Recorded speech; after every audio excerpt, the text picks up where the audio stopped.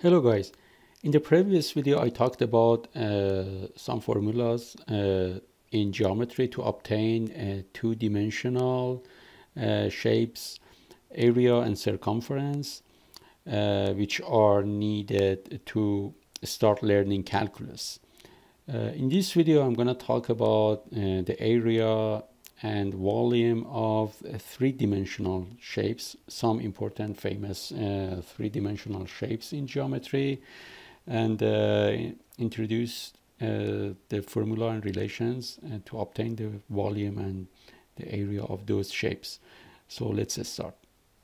The first important three-dimensional shape is a sphere, which has a lot of applications in engineering and mathematics. The volume of an sphere with a radius r, which I show with green on this sphere, the volume is obtained as V equals 4/3 pi times r cubed. So this simple formula is used to obtain the volume of a sphere. The area of sphere, by area I mean the outer surface of a sphere, is obtained by 4 times pi times r squared. So these relations are used to obtain the volume and area of a sphere. Okay, the next three-dimensional shape is cylinder. The volume of a cylinder is obtained by multiplying the area of the base. So this is the base of the cylinder that I'm highlighting, which is a circle.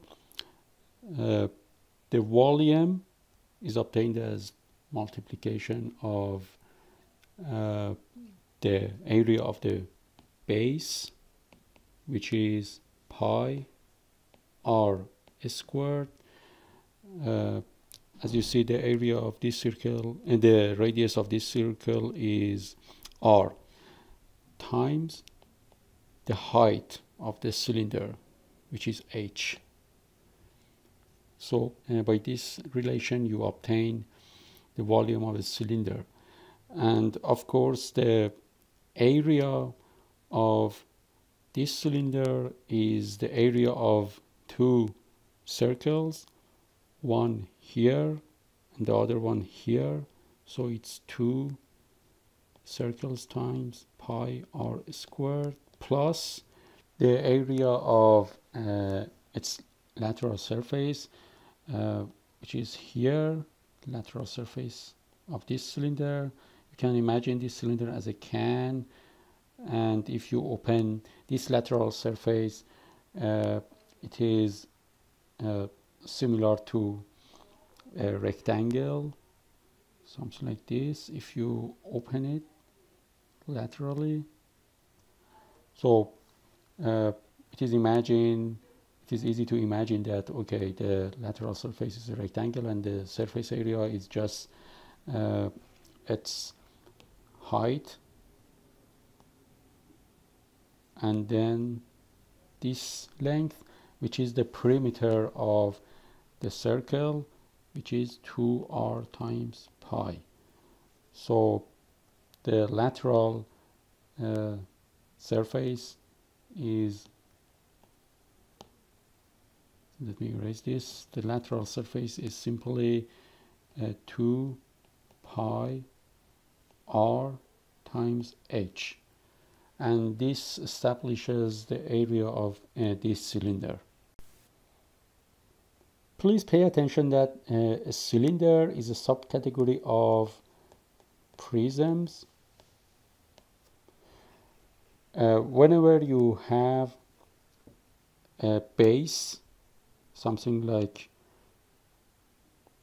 this, an arbitrary one, and if you just extrude that base in a 3D space, you get a prism.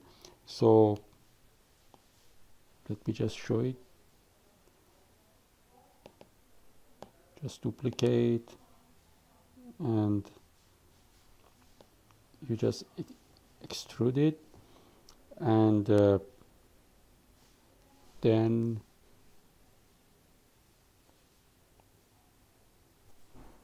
this shape is a prism.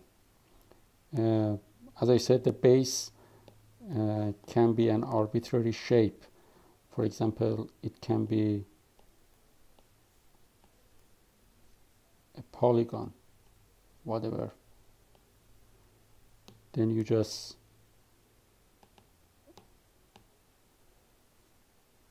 extrude that shape, and then you have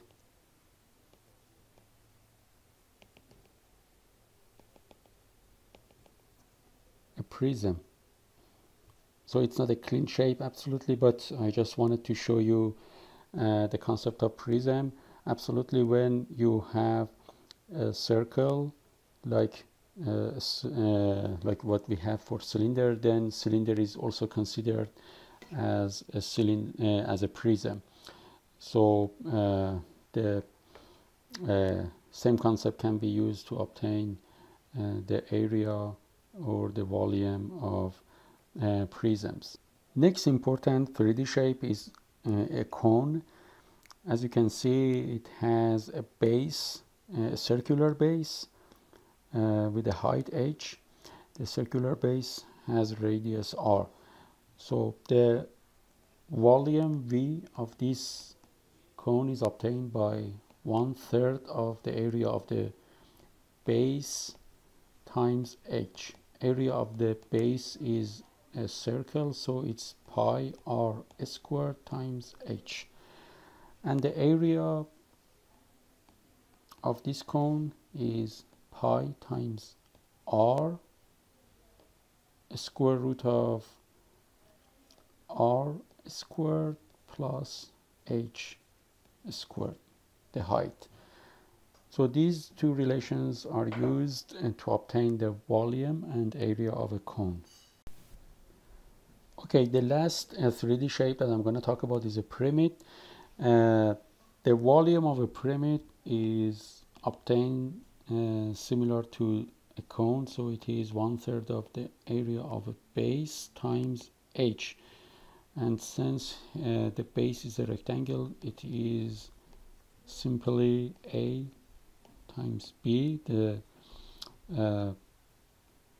length of each side of this rectangle times the h, the height of the pyramid. The area of this pyramid is obtained as the summation of all lateral surfaces. So the base area plus summation of area of all triangles. We have 4 triangles, so it is the area of the summation of the areas of these 4 triangles. And absolutely you have to be careful about obtaining the area of the triangles, because you have to consider the slant height. So this is the slant height of this triangle. I call it H subscript S. So you shouldn't use the height of the pyramid. You should consider the slanted height of the prism, which is HS, to obtain the area of these triangles.